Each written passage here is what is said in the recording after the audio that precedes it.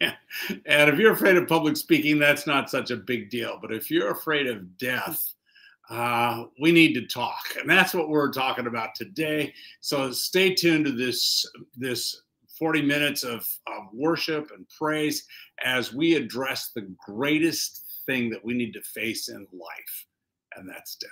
Exactly. No options, right? Yeah, exactly. Can't say no, don't want to do it. Welcome to church, everybody. Happy Sunday. And wherever you are watching this during the week, anyway, it's just a day to take some time out, take a deep breath, pray, ask God to lead you. You know, we're in the season of Lent now. We're well into it. We're almost over a week into it, a week and a half into Lent. Yes. So let's encourage one another. Let's be more peaceful. Let's pray more. Let's fast from our bad habits, whatever those might be. And let's give more. Give more financially in particular. And if you don't give to this ministry, give to some ministry. It's really important for your soul, for your being, for who you are, to become a giver and to give to a Christian church that supports missions, that's helping people. And anyway, welcome to church. Yeah, thank you. This is the day the Lord has made. We will rejoice and be glad in it. Dear Heavenly Father, we thank you for this opportunity that we have to come together through these various mediums that we have to be able to worship you. And so thank you for bringing us together. May your light shine in our hearts, in our souls, in our minds, in the world. And may you extinguish the darkness that continues to try to penetrate and create fear and distrust and separation and anxiety. And so with you before us, lighting the way, we know we cannot fail. One thing we know is that God always wins. And that is our promise, and that we hold on to, and that we realize and understand. So we thank you, Lord, for everything. We praise your name always. Amen. Amen. Wow. Yeah, the world's trying to separate all of us. Yes, it is. By color, by creed, by religion. It's like this separation is getting larger and larger. And as Christians, we want to discourage that. Jesus came to bring people together, to bring freedom, to bring life, to bring just the real life and peace and love. So just keep that in mind. And again, it's Lent, the season of Lent. If you want to look that up afterwards, it's really important. It's the 40 days prior to Easter Sunday, which of course is the greatest celebration that we have as Christians. It's the resurrection of our Lord and Savior, Jesus Christ. So. Well, we want to invite you to attend our life-changing 9-day event as we travel through the Holy Land.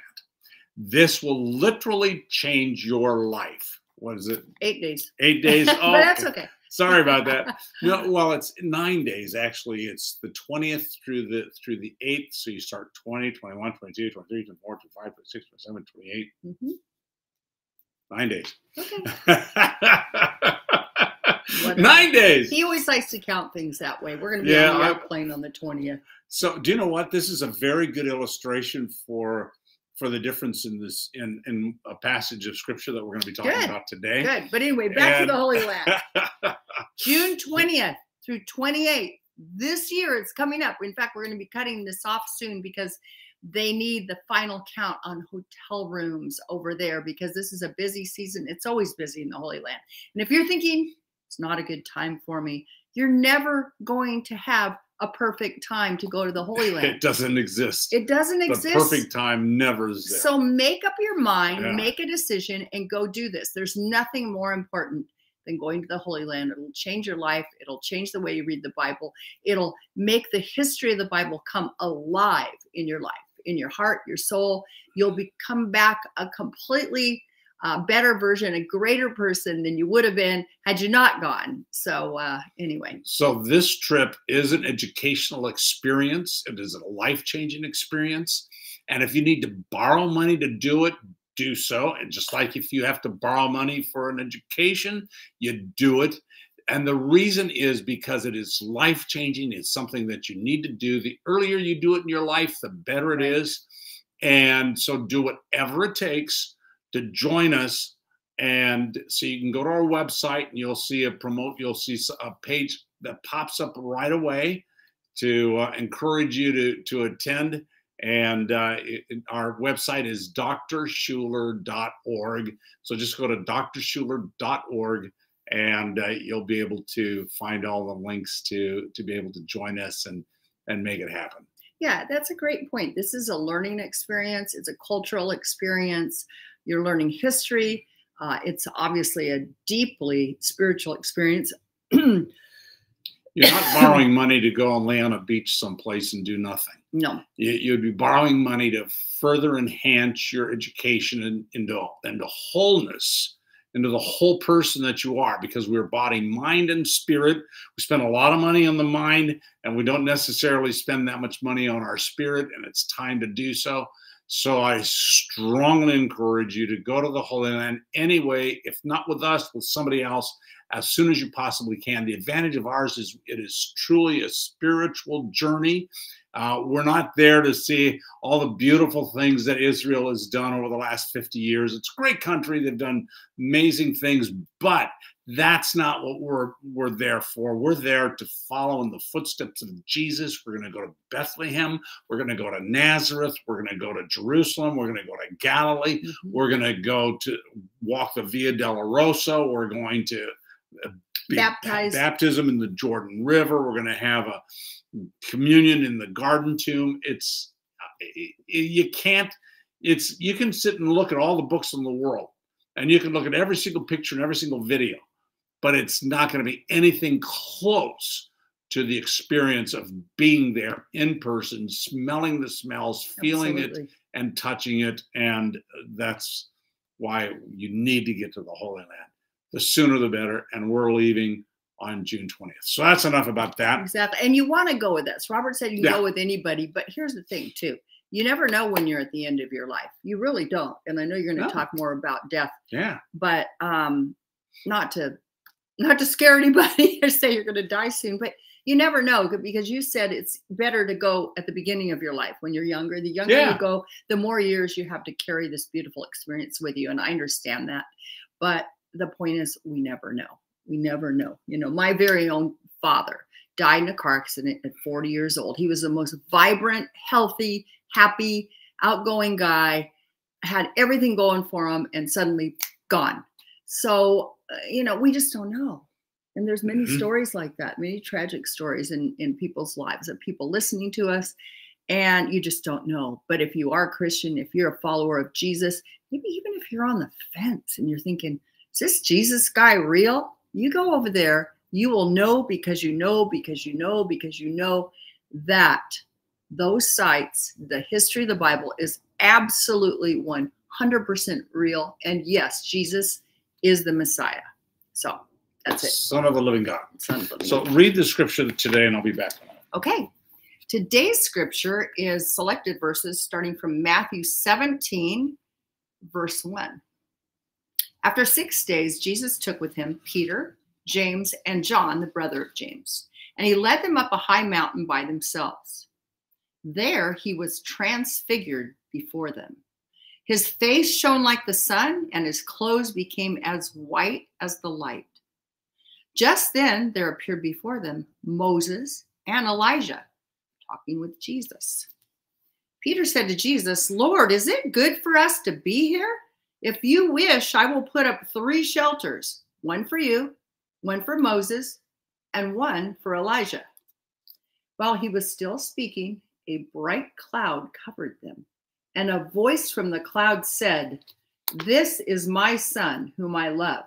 With him I am well pleased. Listen to him." When the disciples heard this, they fell face down on the ground, terrified. But Jesus came out and touched them. "Get up," he said. "Don't be afraid." When they looked up, they saw no one except Jesus. As they were coming down the mountain, Jesus instructed them, "Don't tell anyone what you've seen until the Son of Man has been raised from the dead." The disciples asked him, "Why then do the teachers of the law say that Elijah must come first?" And Jesus replied, "To be sure, Elijah comes and will restore all things. But I tell you, Elijah has already come, and they did not recognize him, but have done to him everything they wished. In the same way, the Son of Man is going to suffer at their hands." Then the disciples understood that he was talking to them about John the Baptist. When they came together in Galilee, he said to them, "The Son of Man is going to be delivered into the hands of men. They will kill him, and on the third day he will be raised to life." And the disciples were filled with grief. Lord God, this reminds us that as the disciples were confused, we too are confused today about so many things. And Jesus wants us to trust him. He had to say over and over to his disciples, "Trust me, trust me, trust me, believe me. Believe me, there's a plan." And as hard as it is to understand, there's a plan for our life. Even in the darkest times, even in the greatest tragedies, there's a plan up ahead. We just need to keep our eyes focused on you, Lord. Thank you for this season of Lent where we can bring our prayers, our fasting, and our giving in ways we've never done before. We can take our faith and we can make it even better, even stronger. We love you, Jesus. Amen. Welcome back. Thank you for reading for the prayer. So one of the things we do every Sunday morning is we collect an offering. And the way we do that is we have a website that you can go to. It's drschuller.org. And that's the easiest way. And you'll find a button on there that says, "I'd like to give." And we want to encourage you to do that to support our ministry, because we continue to share the good news of Jesus Christ and the truth of the reality of the situations that the world finds itself in today. And we are a ministry that understands that we are in a spiritual battle, and the spiritual battle is against light and darkness. And we are promoting the light, as we heard Donna read about today. Jesus Christ comes and is radiant and extremely bright, and that brightness eliminates all the darkness. So anyway, we want to encourage you to support this ministry. And if not this ministry, make sure you support some ministry, because it's more important that you give than it is that we receive. Because in giving, you receive. And so you have to choose who you want to support, what ministries you want to participate with. And I want you to know that we are awake. Our eyes are open. We understand what's happening with three-letter agencies across the board as far as the battle goes. And so if you support this ministry, you know you're supporting somebody who's on a similar page, if that's the page you're on.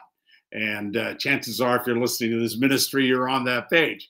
So we have been patriots for forever. I remember back in the 80s and the 90s when I was in a big ministry. We had a huge cathedral that sat 3,000 people. We would raise a flag that was 90 feet tall, a U.S. flag, and it was absolutely spectacular. You can go to YouTube and Google that, and you can see what it was like. But we have been patriotic ever since, and remain patriotic, and believe that God wants to make America great. And as a result of that, he will continue to support his people as we move forward to embrace his love for mankind.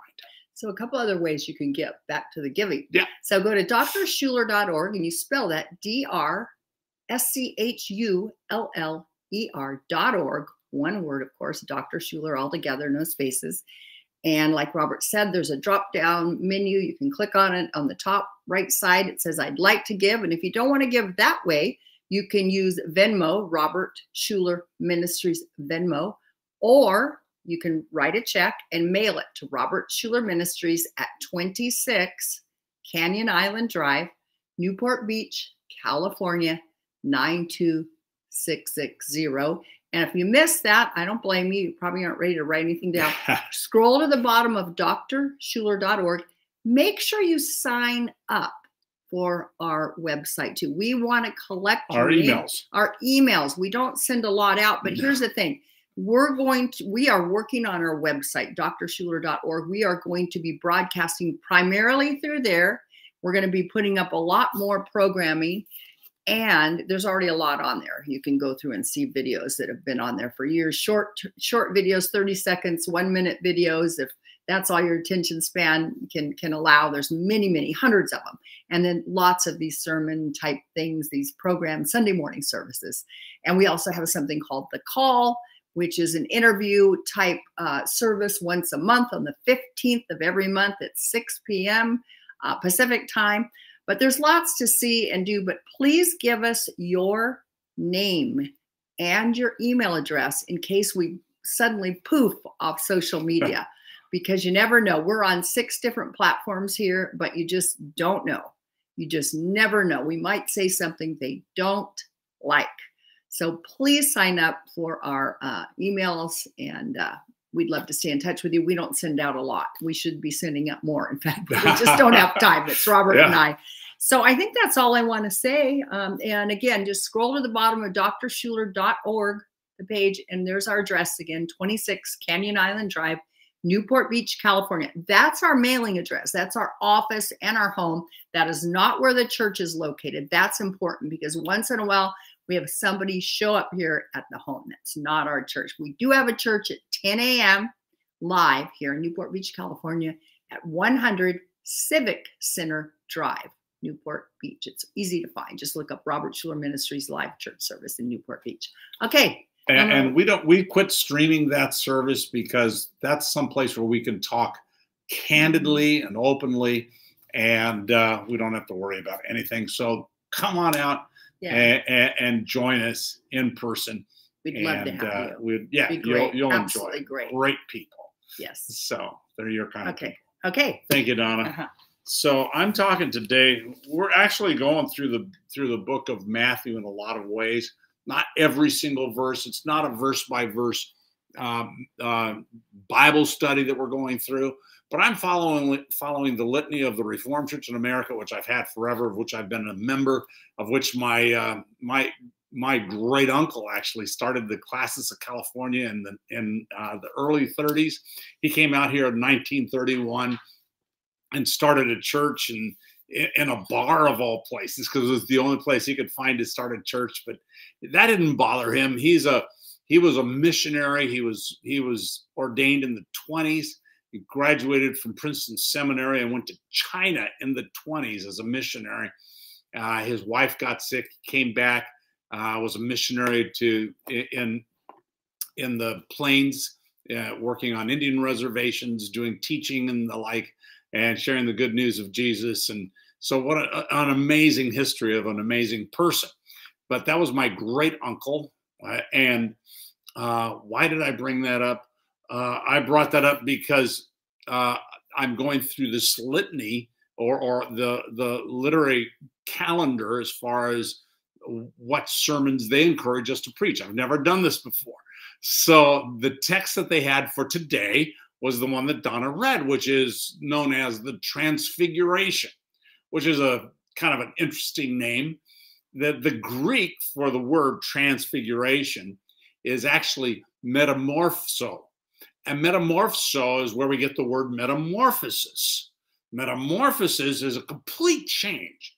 We think of metamorphosis as a caterpillar turning into a butterfly, of a guppy or a pollywog turning into a frog. We think of metamorphosis as a human being whose life is reborn. They are completely and totally changed. There's a movie that came out recently. It's about the Jesus Revolution of the 70s, and I grew up in that. Here in Southern California, I would go to Calvary Chapel, where we would go and hear the testimonies of these young men and these young women whose lives were transformed so dramatically that they went from total drug addicts, lost in the street, on the verge of death, to totally born again. Just their lives were changed. And I met numerous young people like that, to the point where I felt like my testimony was weak, and I felt like, golly, maybe I should go and do some of that so I can have a better testimony. But the fact is, I grew up in the church. My father was a pastor.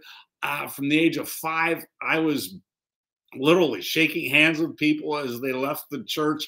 I was leading worship in my youth group, and I have always had a love for Jesus. So even though my life was changed when I accepted Christ as my personal Lord and Savior, it wasn't such a transformation like it was for many of my friends who grew up in that, whose lives were 100% changed. It was a 180-degree turn from moving away from God, moving away from church, moving away from wholesome goodness to everything immoral and unethical and debauchery. And they made a 180-degree turn and came to the light. That's the transformation that took place when Jesus decided he was going to take Peter, James, and John up to a mountain. And he knew what was going to take place up there. The apostles had no idea. What they knew was that they were grieving. They were grieving the fact that Jesus had just told them that he was going to die and that his life would be taken. And as a result of that, these apostles were in a period of grief. So what Jesus did when he took them up to that mountain and experienced this metamorphosis, his entire countenance changed.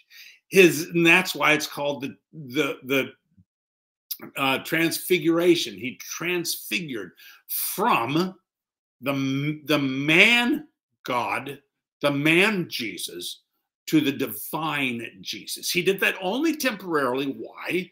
Because he was there as fully human, to be able to relate with people and relate with individuals, to give them the opportunity to experience their own metamorphosis. The transfiguration is not for us to look at as a point in history that took place when Jesus went up to Mount Tabor with his 3 selected apostles and transfigured. What happened when he transfigured? It says that his light shone so bright that it was like day, which it gives us the impression this actually took place at night. It also gives us the impression it took place at night, because what Donna read was from the Gospel of Matthew. And this actually is recorded not only in Matthew, but it's also recorded in Mark, and also recorded in Luke. In fact, in the Gospel of Luke, it specifically says that in Luke 9:32, it says, when they became fully awake, and I'm quoting from the New International Version, which is the version that I've been reading and studying since the 70s. And the reason I take the New International Version is because the school that I went to was Fuller Theological Seminary. I spent 4 years studying there. And my professors, many of them participated in this translation. So from my perspective, it is the most accurate translation that we have of the Greek and the Hebrew. And so the Greek metamorphosis is translated here as the transfiguration. But here in the account of the transfiguration in Luke 9, it says literally, when they became fully awake. And that's something for us to realize. We need to become fully awake. When they became fully awake, they saw his glory. They saw the glory of God. And that's what this is all about. That's the transformation that took place. Jesus temporarily revealed his glory, revealed his divinity, revealed who he was to the apostles. And he did it specifically so that they could realize that his death isn't death at all. And that's what you and I have to realize, that death really isn't death. Death is a metamorphosis. It is a transformation that you will take, that I will take, that every single person on planet Earth will take. You can be confident that in the next 100 years, there will be 8 billion people on planet Earth who will die. That probably includes you and me. Unless you're listening to these words and you're only 3 or 4 years old, chances are the next 100 years you will be dead. Question is, do you have to fear death? If you fear death, you have imprisoned yourself to a mental capacity that releases negative emotions and keeps you imprisoned in a state of fear. I have been really bothered over the last couple years specifically about the new catchphrase as far as a farewell is concerned. I can't tell you how many people, when they, as their farewell, will say, "Be safe." Tell me if you've heard that. I know you have. Be safe. That's the new farewell. Be safe. And it drives me nuts. I'm going, why do I want to be safe? I'm going to be as safe as God wants me to be. I'm not going to go out there and be safe. To be safe means I'm going to stop living. I'm going to lock myself in my room. I'm going to make sure I don't interact with other people. I'm going to make sure that I don't possibly get exposed to some virus that my body I know has the ability to withstand. And if it doesn't, then I die. And if I die, that's not the end of the world. It is a metamorphosis from this life to the next. That's what this passage of scripture is all about. It's about declaring freedom. Freedom for you, freedom from me, freedom from fear. And it is that freedom that will allow us to do things that we otherwise would not do. If you're consistently living in a security state, you will be imprisoned just like the lions in the zoo. The lions in the zoo have nothing to fear. They've got free medical care. If they have any physical ailments whatsoever, they'll come in and they do the surgeries. They make sure they get the right vitamins. They give them the right diet. They have nothing to worry about as far as food is concerned. They don't have to worry about other animals and being bitten by snakes or being thrown across the terrain by an elephant. They are secure. They have nothing to fear. But they're not free. And if we want a security of not being facing challenges and not facing death, what we do is we are told a lie that we will be secure if we follow these rules and follow these regulations. And so be safe. It is a way for the security state to come in and transform, metamorphize us from the spiritual beings that we have been born into by God into the physical beings that they can manipulate and control and enslave. If you want freedom today, it takes place first and foremost by overcoming the fear of death.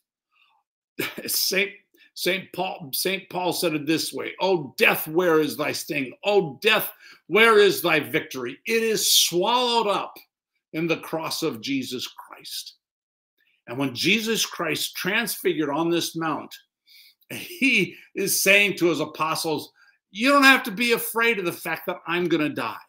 We're all going to die. This isn't a point of this is not a time of loss. This is a time of victory. And we are victorious through our death. And suddenly appearing before him as he shone in front of his apostles, there was Moses standing there and Elijah. Interesting people to be standing next to him. Here's one of the things we know about Moses. Moses represents the law. Elijah represents the prophets. Here's the other thing about Moses. We know that Moses' body was never buried. No one experienced the death of Moses. Moses went up on the mountain, and according to the scriptures in Deuteronomy 34, God buried Moses. And to this day, it says, and this is true, we do not know where Moses was buried. So we have this bodiless transformation of Moses. Elijah was actually, the Bible tells us that Elijah was taken up into a whirlwind in the chariots of fire, and he never died. It's the only person that we know of in the Bible who never died. Why do we have to fear death? We have to fear death if we don't understand the tremendous saving grace of Jesus Christ, and that we are going to go to heaven because Jesus revealed his glory to us, and we live not by laws, by fulfilling all the laws, but we live in the prophetic word of God that says we receive the grace of Jesus Christ for all who believe in him. Anyone who calls upon the name of the Lord Jesus will be saved. So we have nothing to fear. It's important for us to open our hearts and allow God in. God doesn't live in our hearts unless he's invited. Jesus doesn't live in our hearts unless he's invited. There's the famous painting of Jesus standing outside the door. I believe it's I didn't plan on saying this, so I'm referring from my memory, but I think it was a painting by Schuller, who Jesus is on the outside and you can see him ready to knock on the door. And the most interesting thing about that painting is that there is no way to open the door from the outside. The door can only be opened from the inside, because Jesus doesn't come and demand to be let in. He says, any man who will open his heart, open his door, I will come in, I will be with him. What faith does for us is it says, I will open the doors of my heart, open the doors of my soul, open the doors of my mind, and allow Jesus to come in to dwell with me and dwell within and take away any fear of death. If you are afraid of death today, you can conquer that fear by inviting Jesus into your life and coming to the realization and the full knowledge and the full transformation, a metamorphosis, a personal metamorphosis, by simply declaring Jesus Christ is Lord. And the Bible specifically says that anyone who calls upon the name of the Lord Jesus will be saved. And you will live forever. Suddenly, Jesus was on the mountain, and there's Moses standing next to him and Elijah. And later throughout this, if you were to continue to read through the passage of Matthew 17, it reads that all things are possible if you only believe, if you only have enough faith. And that is the truth, that Jesus came to save, to give us this message. Believe it, understand it, embrace it, wake up. When they were fully awake, it said, they saw his glory. That's the transformation of Jesus. He temporarily showed who he was from a divinity point of view. And it was a small window of the future.